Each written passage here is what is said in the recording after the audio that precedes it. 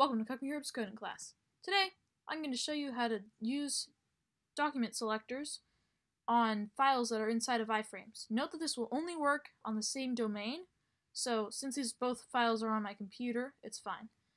So basically, you can use document.getElementById through the iframe. So if you look at the source, you can see that that's an iframe.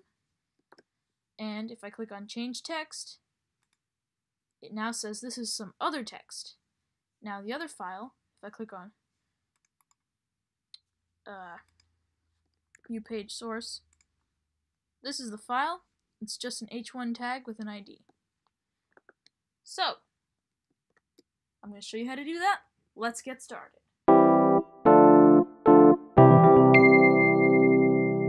Alright, so before we get started, you're going to want to have a file that you're going to want to mess with through the iframe. So I just have this file somewhere in here, sometext.html, and if I pop it open, it just says this is some text, and make sure that one of your elements has an ID, because that's how we're going to be getting it. Alright, now pop open your text editor, or whatever you prefer to use to write HTML, and start with a doctype tag. Exclamation mark, doctype, HTML. On the next line, iframe,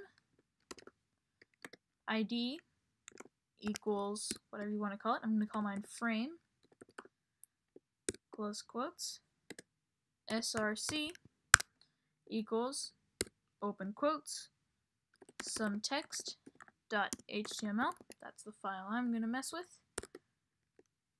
And close that iframe tag, /iframe. Alright, next you're going to want to make a button tag. Button on click equals, open single quotes, document dot get element by ID, open parentheses. Oh, I spelled document. Let's fix that. I spelled document wrong. Open parentheses, open double quotes, frame, close double quotes, dot content window with a capital W, dot document dot get element by ID with a capital E and element, B and by, and I and ID, open parentheses. Oh, let's close the parentheses over there. Forgot to do that.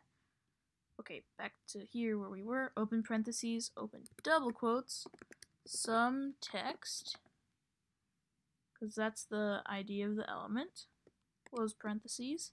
Oh, and double quotes.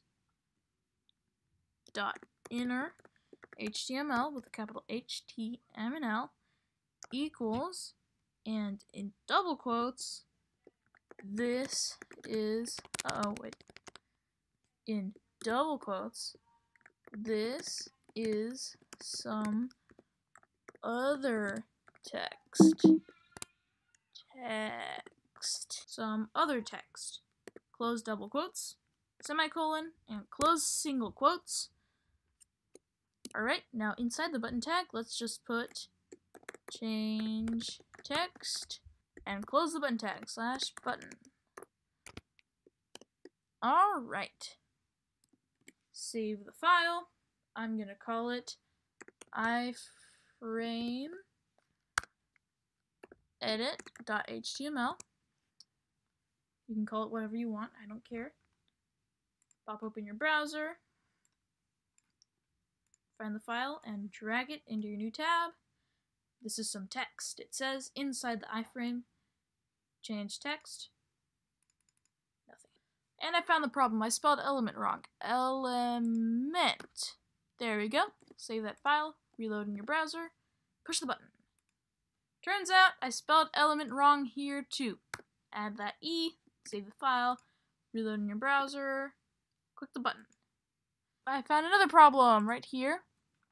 You were supposed to open double quotes. I accidentally opened both double and single quotes. So just delete that single quote so that it is just double quotes being opened so that we don't accidentally close our single quotes. Save that file, reload in the browser, and push the button. And it works! Thanks for watching. Don't forget to like and subscribe, buy my merch, and remember, things happen sometimes.